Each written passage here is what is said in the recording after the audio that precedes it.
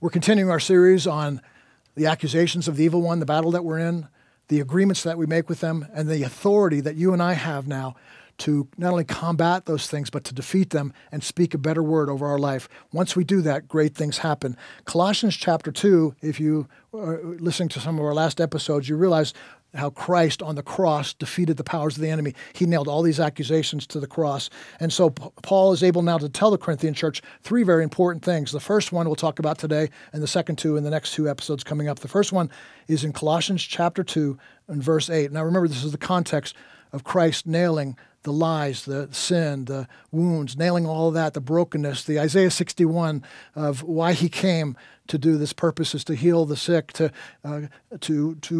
break the chains, to bind up the brokenhearted. And so he did that through the cross.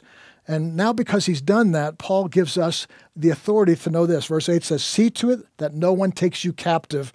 No one can take you captive. Satan tries to take you captive, to believe things about yourself that aren't true, to believe diminished truths about yourself, your insufficiencies, your inadequacies, your lack.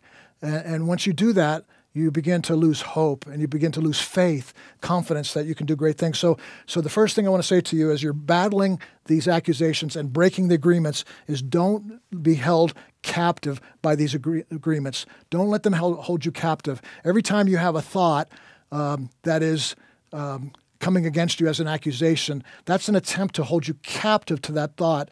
And you have to go back to that cross, the blood of the Lamb, the word of your testimony, the laying down your life even to death for the purposes of the power of God released in the authority in you to do that. So don't be captive to those foolish, phony lies of the devil.